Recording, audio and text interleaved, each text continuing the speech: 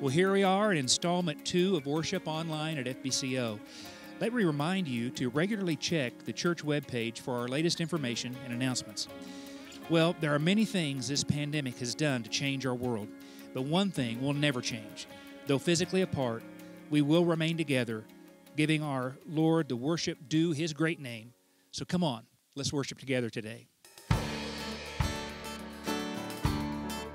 All right, church, let's worship together in the name of the Father. Sing it together.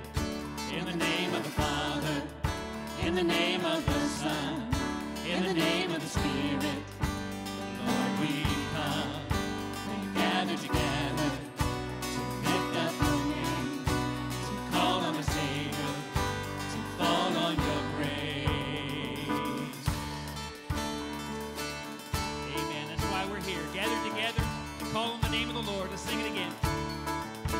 In the name of the Father, in the name of the Son, in the name of the Spirit, Lord, we come. We gather together to lift up your name, to call on our Savior, to call on your grace. Hear the joyful sound of our offering as your saints bow down, as your people sing.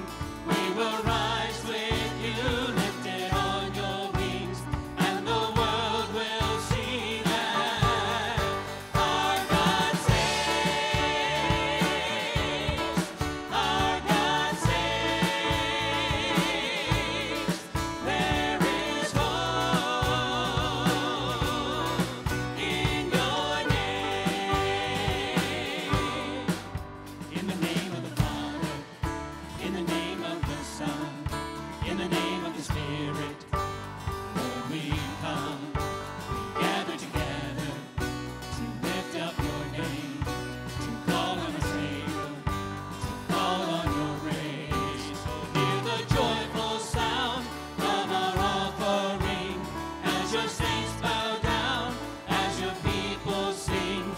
We will rise with you, lifted on your wings, and the world will see that our God saves, our God saves. There is hope in your name. Morning turns to songs of praise. Our God saves, our God saves. Hear the joyful sound of our offering as your saints bow down, as your people sing. We will rise with you, lifted on your wings, and the world will see that our God saves, our God saves. There is hope in your name, and morning turns to songs of praise. Our God saves, our God saves.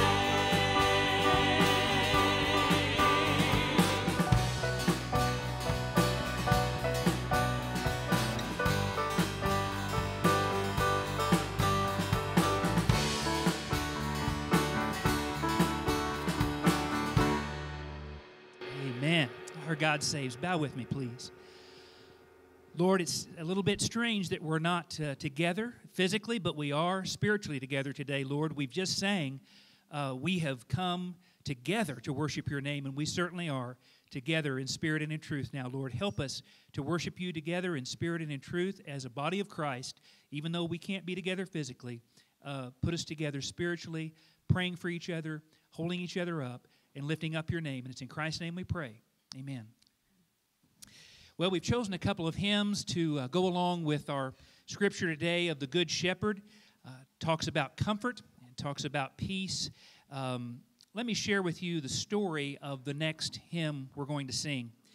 In the late 1800s, a successful attorney, Horatio Spafford, and his wife Anna and 5 children were living the American dream in Chicago.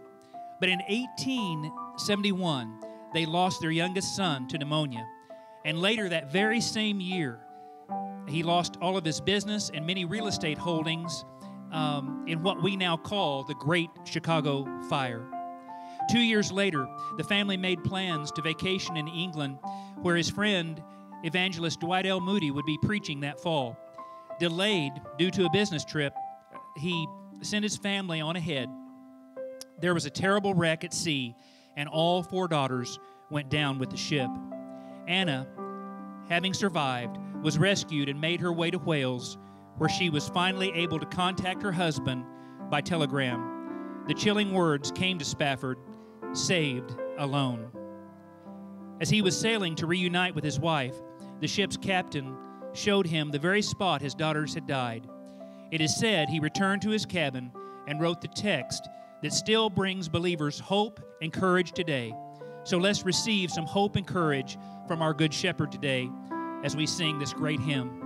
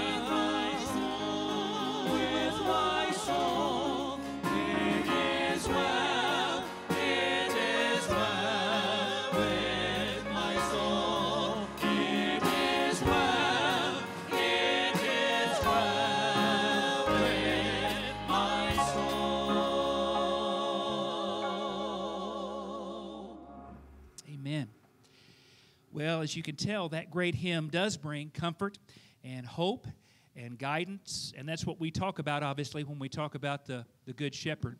But the Good Shepherd brings something even better. He brings salvation. He and He alone brings salvation. And that's what this next song will share with us. The Lord is my salvation.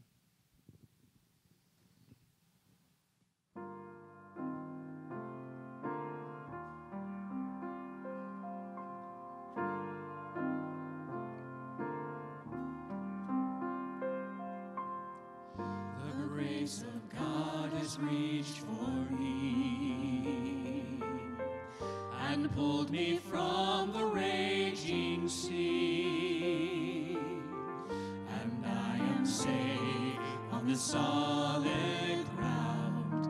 The Lord is my salvation. I will not fear when darkness falls.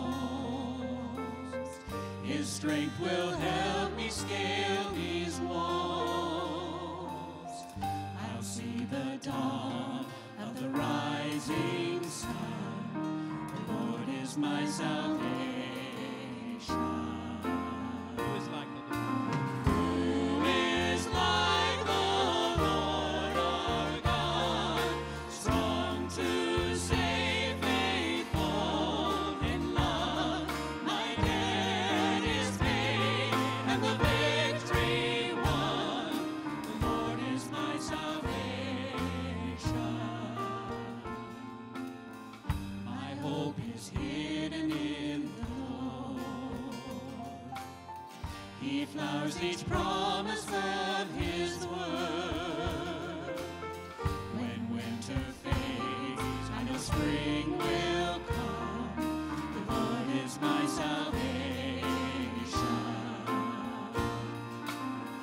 In times of waiting, times of need, when I know loss, when I am weak, I know His grace will renew these days. The Lord is my salvation. Who is like the Lord? Who is like the Lord our God, strong to save, faithful in love? My debt is paid and the victory won. The Lord is my salvation. And when I reach the final day, He will not leave me in the grave, but I will rise. He will call me home. The Lord is my salvation. Who is like the Lord our God, strong to save, faithful in love? My debt is paid and the victory won. The Lord is my salvation. Oh, glory be to God the Father. Glory be to God the Son. Glory be to God the Spirit. The Lord is my salvation. Come on, glory be to God the Father. Glory be to God the Son. Glory be to God the Spirit. The Lord is my salvation. The Lord is my salvation. The Lord is my salvation.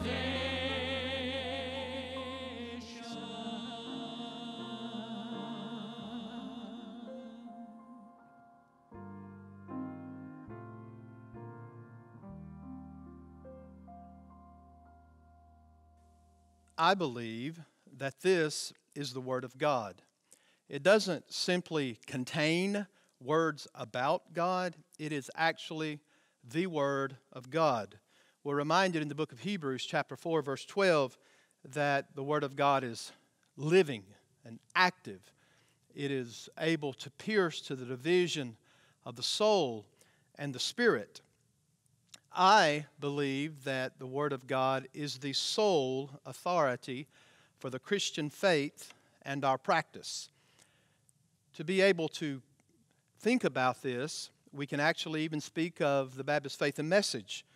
It says, the Bible reveals the principle by which God judges us, and therefore is and will remain the true center of the Christian union and the supreme standard by which all human conduct, creeds, and religious opinions should be tried. The Westminster Shorter Catechism says this, the Word of God, which is contained in the Scriptures of the Old and the New Testaments, is the only rule to direct us how we may glorify and enjoy God forever. This is the Word of God given to us. There are many truths in the Bible that are hard to understand, and some are hard for us to accept. As you read through the Word of God, you come across passages and certain truths that are very inconvenient. If we could, we would change what it says to fit our human nature, but we're not allowed to. One particular inconvenient truth found in the Word of God that gives great trouble and discomfort to a lost world is the teaching that there is but one way of salvation. There aren't two ways, there aren't 10 ways, but there's only one way to have your sins forgiven and for you to be on your way to heaven. There's just one way to salvation. But in America, we expect options. We want choices. We want our way to everything. Yet the Bible says there is one way. Today in our passage in John chapter 10, the Lord Jesus Himself is going to give us a different slant to the Good Shepherd metaphor. He's going to move more from a watchman who has come, as we learned last week, to gather his sheep into his fold, which the Good Shepherd does. But the motif is going to change over to the fact that the Lord Himself, Jesus Christ, is the door of the sheep. He's not just the shepherd, He's the gate for the sheep. And this is the gate of the Lord. I believe that is referred to in Psalm 118, which we will see later in our sermon. It is the gate which the righteous may enter.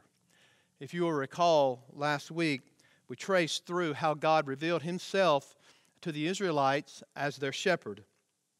This imagery is expanded in the minor and major prophets, and we see the expansion in this light. We're called the flock. We're called the sheep that belonged to the shepherd.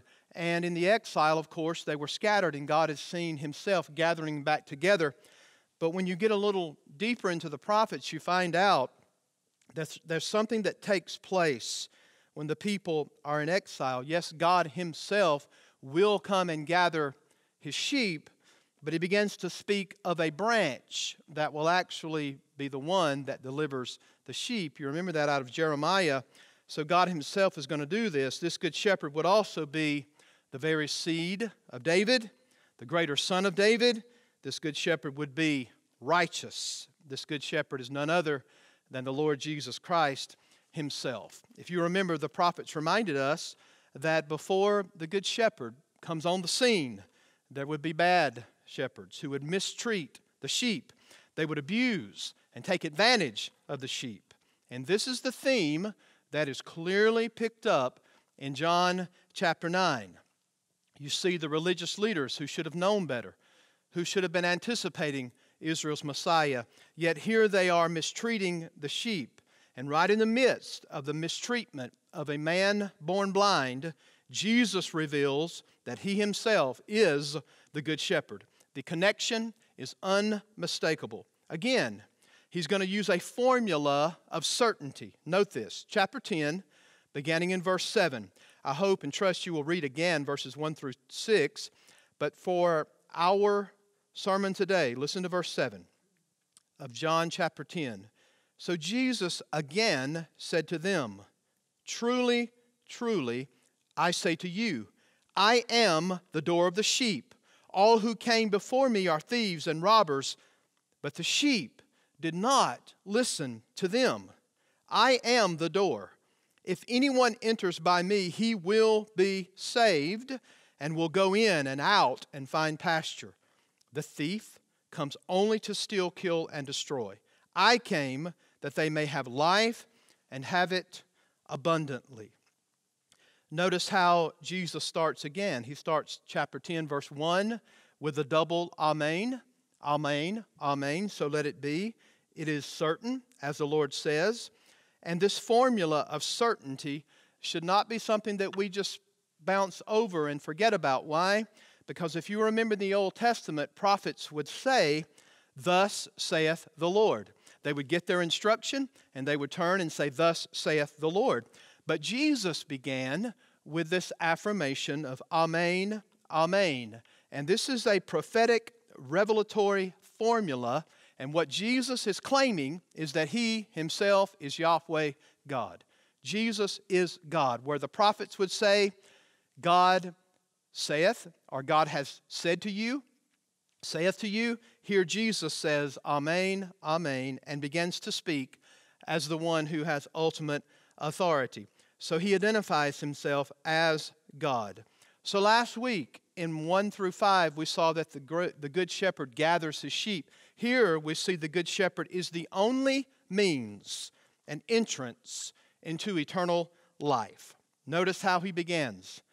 I am the door of the sheep.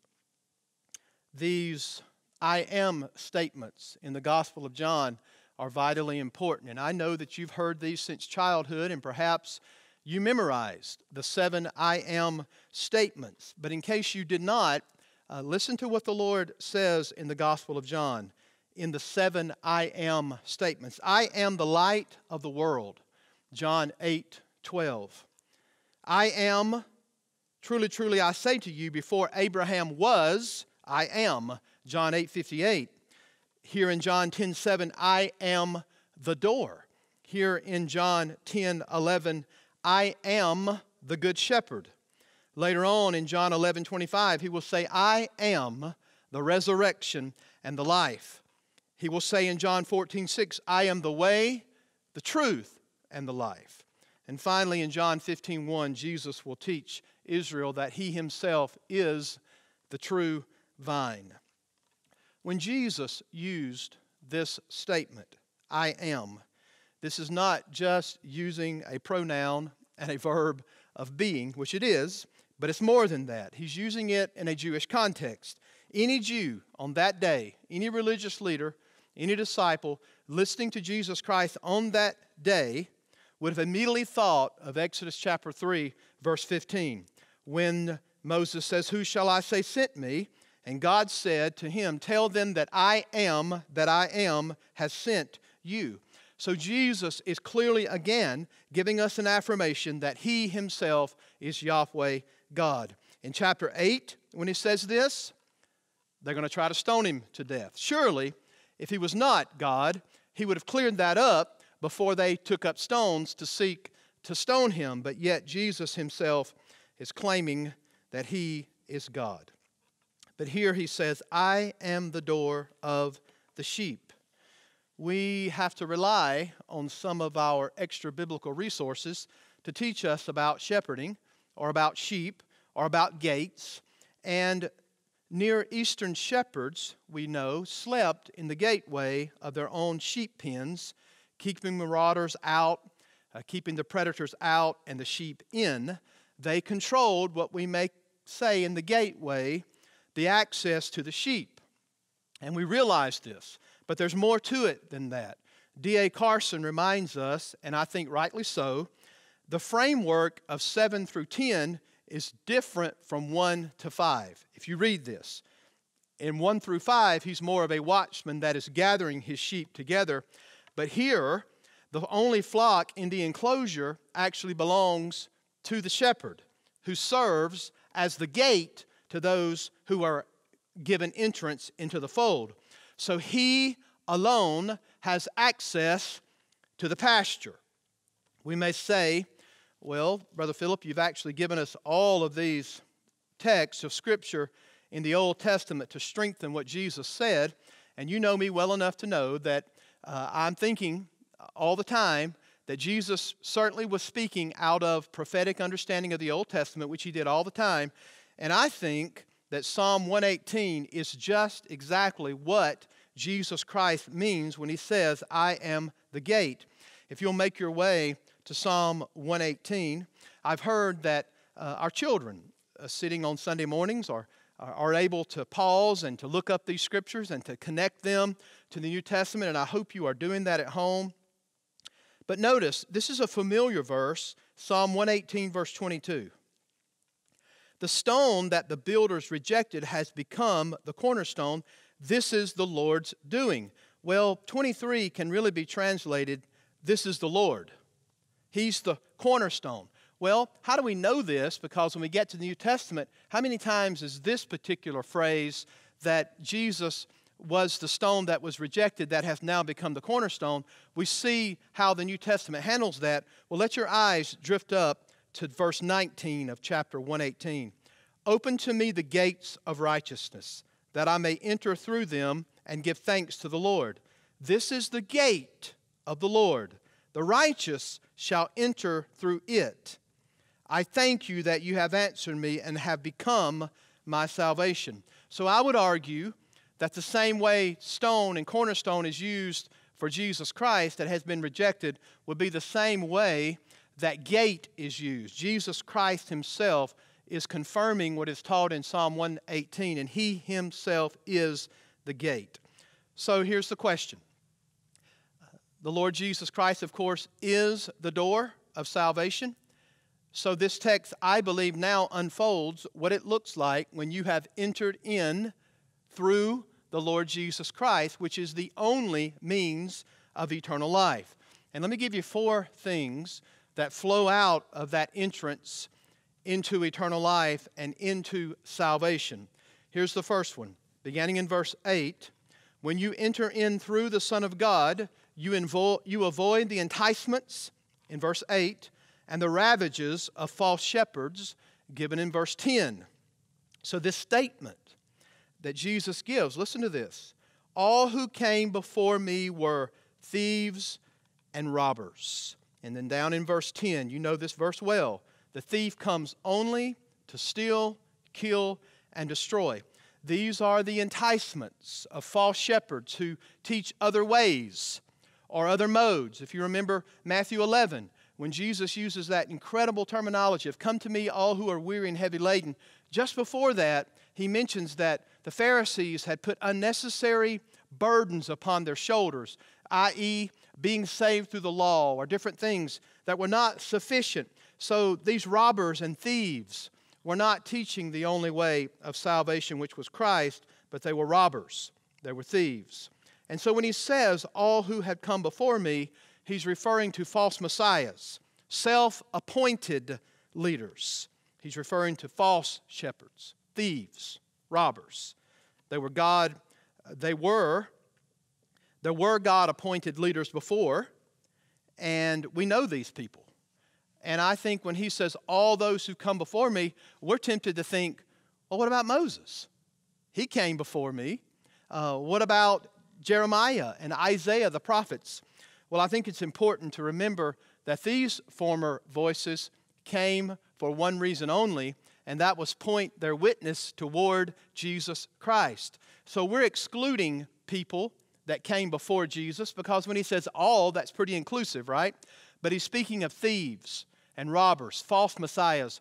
But when we think of Moses and Jeremiah and others, and Isaiah 53, of course, we know that in those times their common thread was that they pointed to Jesus Christ. Here's one of the marks of a thief and a robber.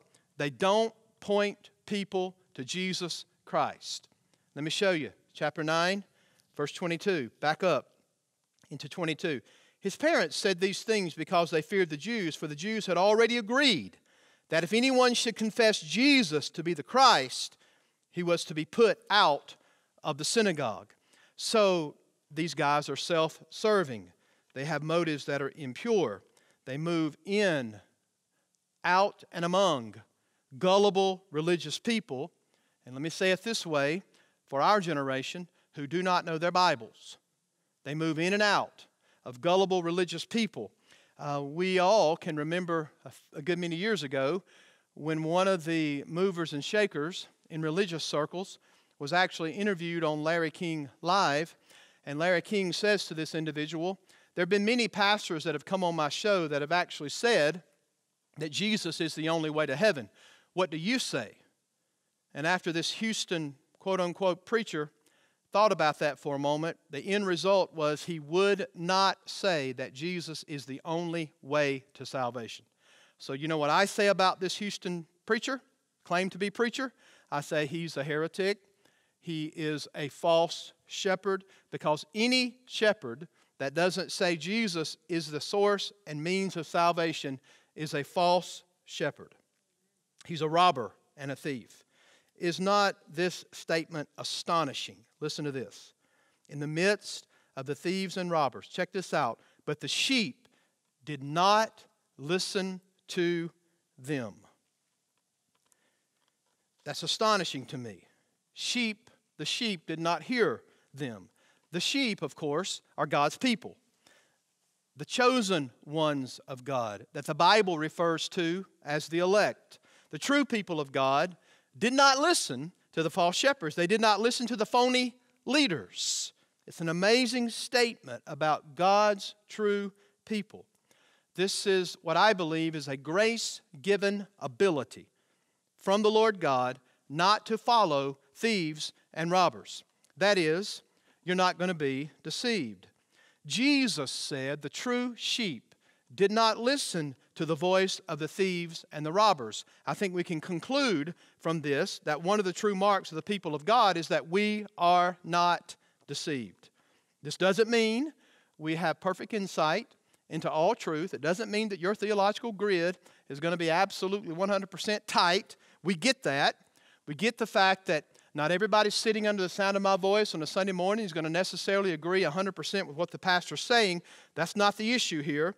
The issue is our God does put a seal of some sort on His people that they are not deceived by the lies of the thieves and robbers in our day. There's an interesting passage of Scripture that builds my argument. It is found in Matthew chapter 24. Verses 23 and 24 of Matthew's Gospel, chapter 24. Listen to the word.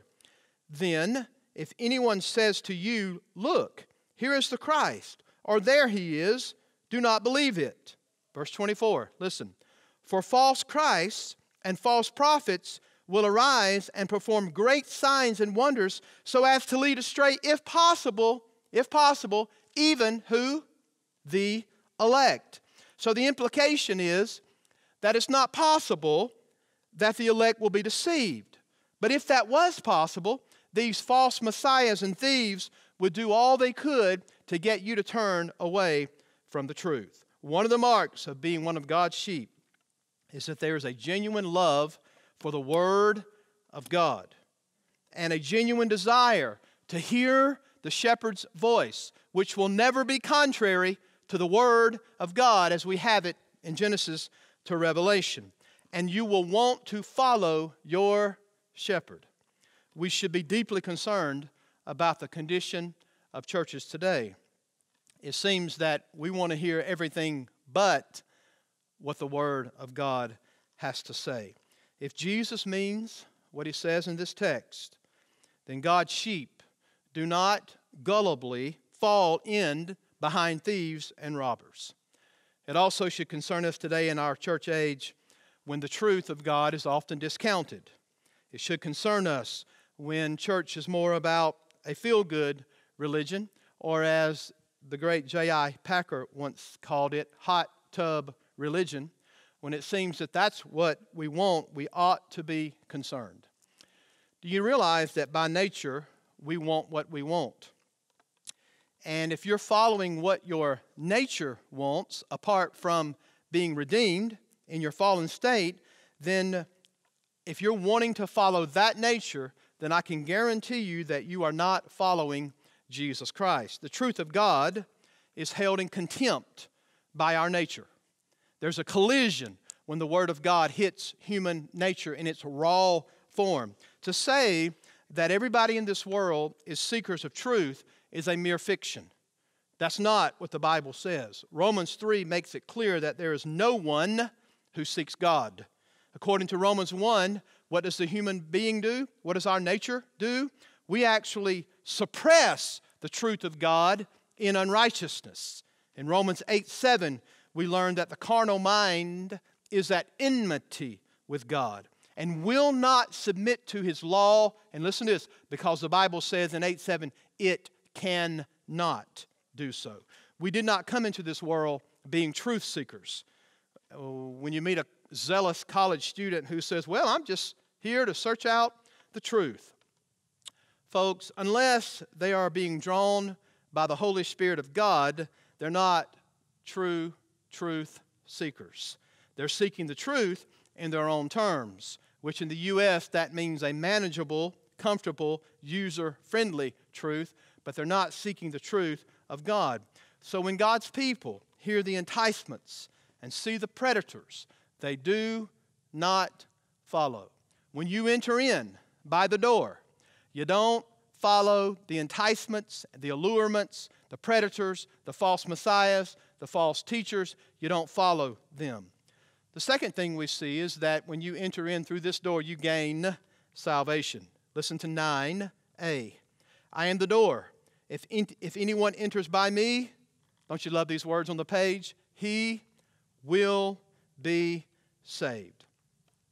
I think it's very clear that Jesus Christ is making an exclusive claim. He's not saying I'm one among many entrances. He is not saying that I'm the front door and there are side doors and a back door entrance. He's saying I am the sole entrance to the fold of God. He is the door. If you enter through Him, listen to the text, you will be saved. I hope we all, in our climate, in our day, will gravitate toward a clear understanding of the exclusivity of the gospel of Jesus Christ alone for salvation. Jesus said, no one can come to the Father except through me. The exclusive nature of the Christian gospel was something that used to be believed by evangelicals. Evangelical, i.e. believing in the Bible. There are many things we could list under that in years gone by. Not so much so today, but early on it was very clear that people who claimed to be evangelical believed that Jesus Christ solely was the only way to heaven, and we actually call this the exclusivity of Christ. There are the people who lived 50 years ago, I'm sure would be shocked to look at the United States today in our churches and see where we have moved away from the exclusivity of the gospel, or that Jesus is the only way of salvation. People today claim to be evangelical, and yet they say that Jesus, in fact, is not the only door. But my response would be, don't call yourselves evangelical if you deny that Jesus Christ is the only means of salvation. But this pluralism in our day has seeped into the way in which we view other religions. Now, if we truly believe that Jesus is solely the only way to heaven, I am the door, then we can't view other religions around the world and say, well, they're just going to be fine. And it's okay to believe whatever you want to believe and just be sincere, and when it's all said and done, all paths lead to heaven. That pluralism does not stand the litmus test of the written Word of God. If you will recall, in the Council of Trent in the Catholic Church years and years ago, following Martin Luther and the Reformers, they anathematized what Protestants believed.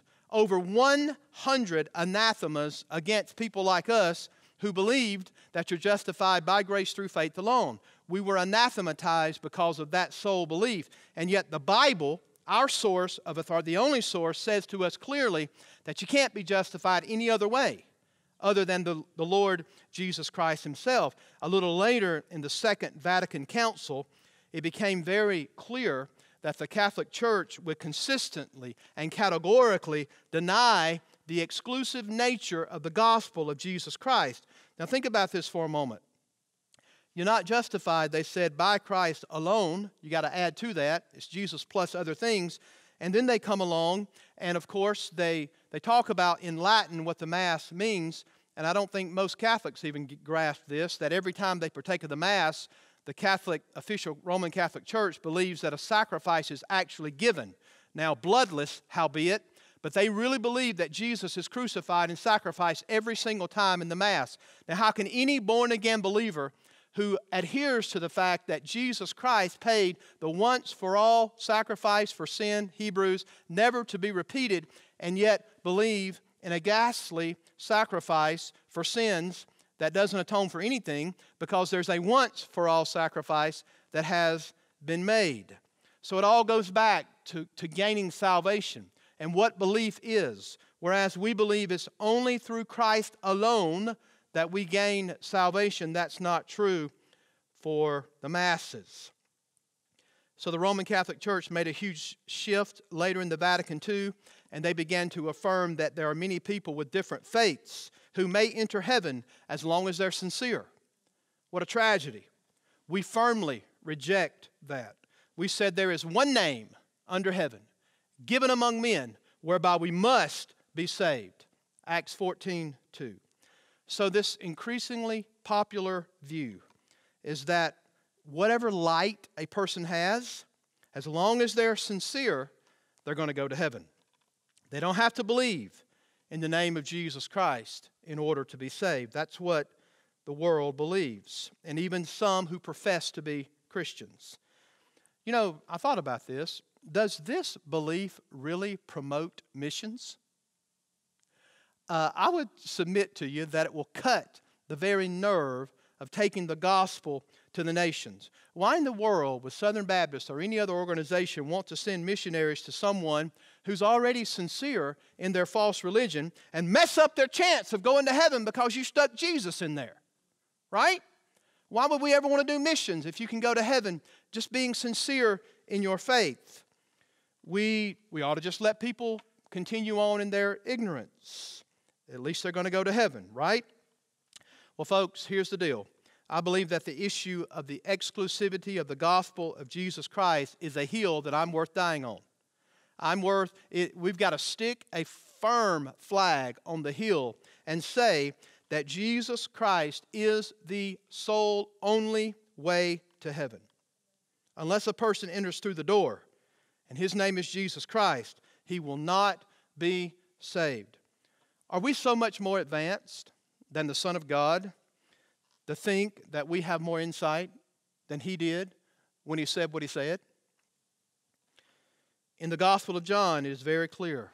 Salvation, being saved, is going from death to life. In John's Gospel, salvation is going from darkness to light. The whole imagery of John 3 and the Nicodemus encounter, when Jesus says you must be born again, the whole imagery and forcefulness is that we were dead in trespasses and sin and then made alive. In order to be saved, you must be made alive. If you are alive spiritually, then you have life and thus are saved. The Bible says, he that has the Son has life. If you have been saved from the wrath of God and the penalty of your sin, then you are truly saved. You've actually been saved from everlasting damnation. And hear me, folks, to be unsaved, according to the Word of God, is to be condemned. Better translation, damned. To enter through me, Jesus said, is to be saved. And we use simple math at FBCO all the time when it comes to the gospel of Jesus Christ. Jesus plus nothing equals everything. And I know that we need to be charitable. We need to smile, and we need to be nice to everybody around and whatever they believe. But I'm telling you, folks, my charity runs out for supposed Christians who deny the exclusivity of Christ and his finished work on the cross as the sole means of salvation. My charity's over there. That's where we're going to say, no way. We're not going to listen to any heretical belief, no matter who it is, who says you add anything to Jesus Christ in order to be saved. Titus 3:5 says not.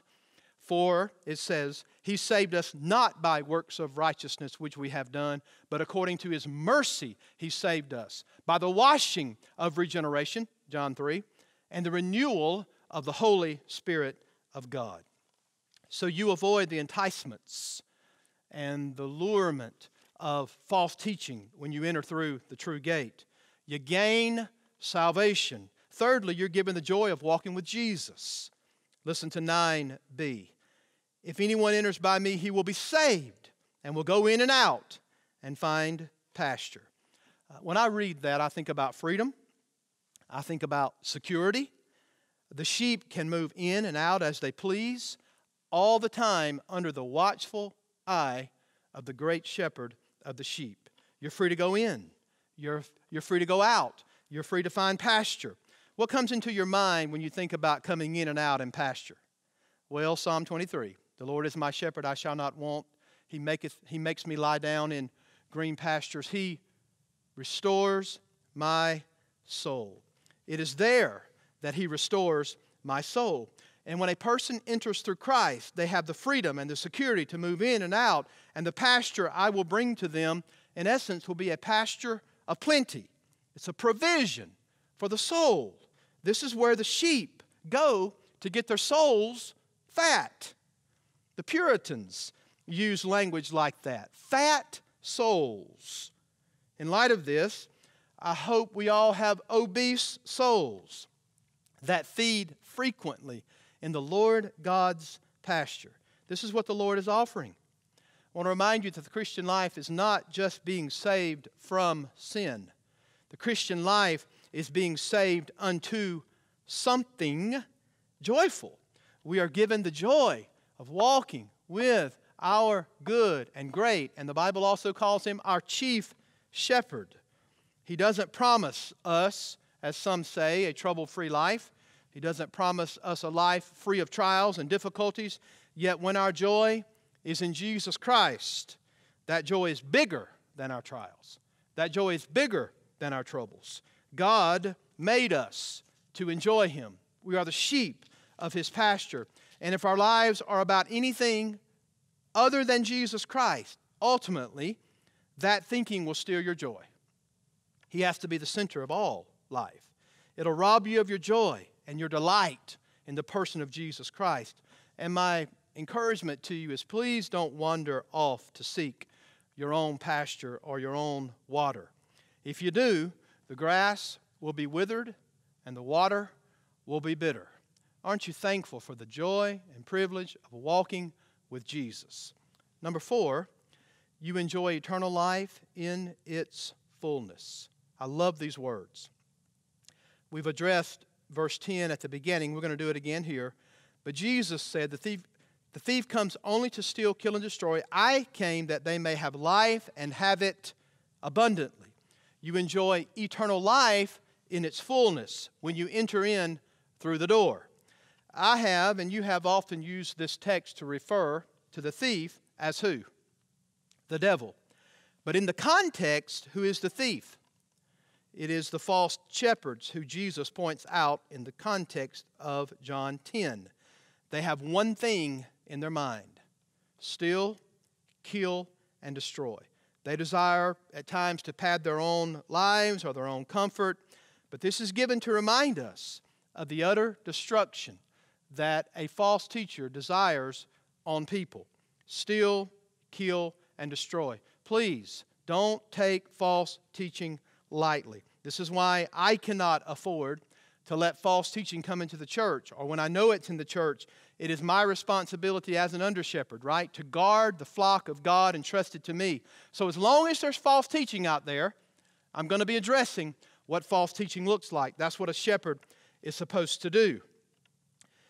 So that you may not be stolen, and you may not be killed, and you may not be destroyed. Jesus then says these wonderful words. Look at the text. Life and abundance. This is an abundance of life in and through Jesus Christ. Now I want you to pause just to think about the life and abundance that we all have as God's saved people. We could start back in eternity past, could we not?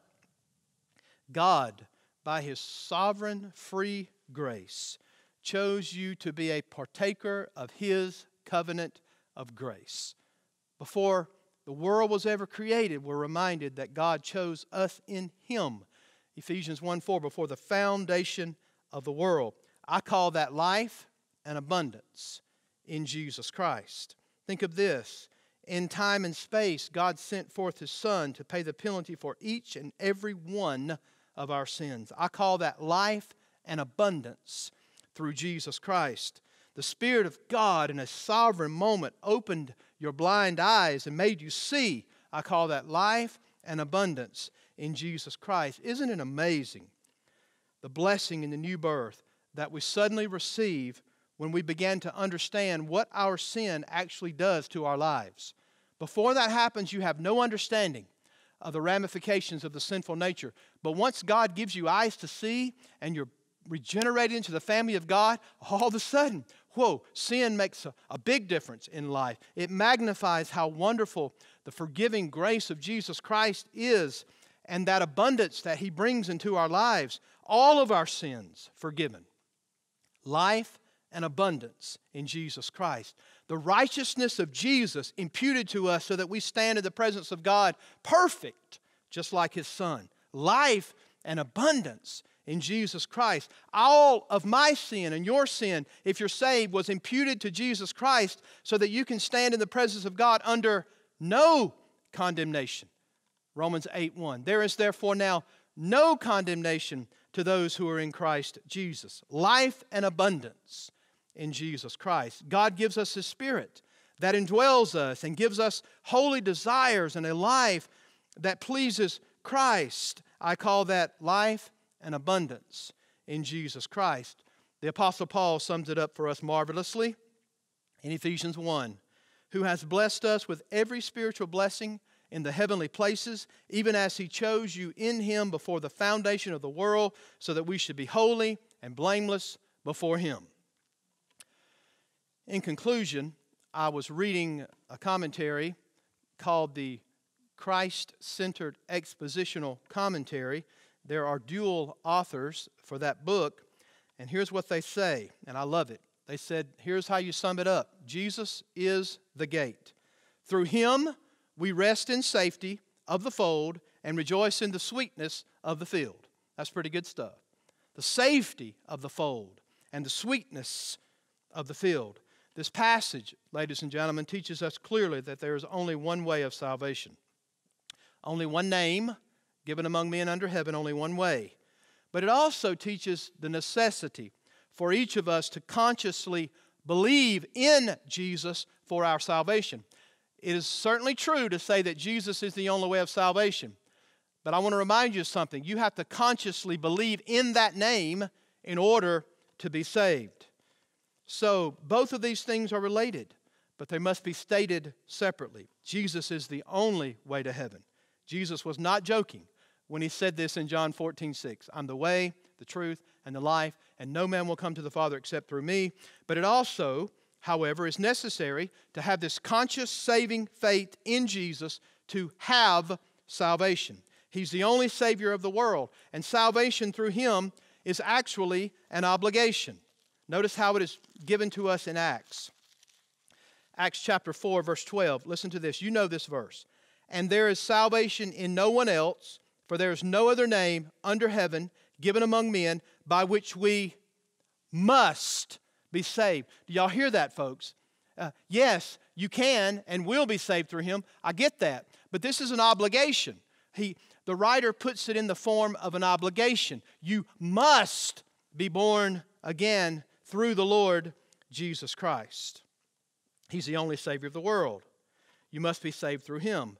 Now, I'm not asking you if you prayed a prayer. I'm not asking you if you've gone to church. I'm not asking you if you've been baptized. I'm not asking you if you're a part of a religious entity, whatever you may call that. And I don't call many religious gatherings a church, okay? Doesn't matter what you are part of. My question is, do you have authentic, saving faith in Jesus Christ alone for salvation. What you need to hear is Acts 4:12. You must be saved through that name. You have a willing and you have an able Savior. It happens one way and only one way, through personal faith in Jesus Christ the Lord. It is through His character, it is through His person, it is through His work that we are saved. And I declare to you today that there is salvation in no other. Jesus said, I am the door. There is no other name given among men under heaven whereby we must be saved. Let us pray. Father, we stand in a privileged position as your sheep to hear your voice. And Lord, we thank you for the written word of God. Lord, thank you that we can open it up and we can read what you have said. Lord, you are God, you have spoken, and you are not silent. You have given us all that we need that pertains to life and godliness. You've given us the complete, full plan of redemption for fallen man in the pages of Holy Scripture. And we thank you so much for you revealing to us that Jesus Christ is the door. Father, thank you for salvation. It's in no other name but the name of Jesus. And as we are listening to your word and concluding and praying, Lord, if there's people under the sound of my voice that are lost and they're trusting in works, whether it be a mass or a confession or church ritual, in order to be saved, God, would you open their hearts, open the eyes of their understanding so that they can see with clarity that Jesus Christ is the only way to heaven. We pray that you would do this. For Christians, Lord, what a wonderful reminder to us during these days of the coronavirus and the difficulties we're facing with the economy and jobs, to know that you are our good shepherd. That even in difficult days, we have abundance and life in Jesus Christ. The world may take many, many things away from us, but they can't take away the cornerstone. They can't take away Jesus Christ and our salvation. Lord, help us to shine as lights in the midst of this world. Even during difficult days, help us be champions for Christ and willingly share the gospel. And help us not look upon our situation as one that you are not in control of. Because, Father, we know you control all things. We ask for reprieve, Father. We ask you would touch our land. We ask that you would remove this virus from our land. But we also know that in the midst of difficulty, that your people find their ultimate joy in the shepherd that we listen to. We hear his voice and his voice alone. And we pray this in Jesus' name, our Lord and Savior. Amen.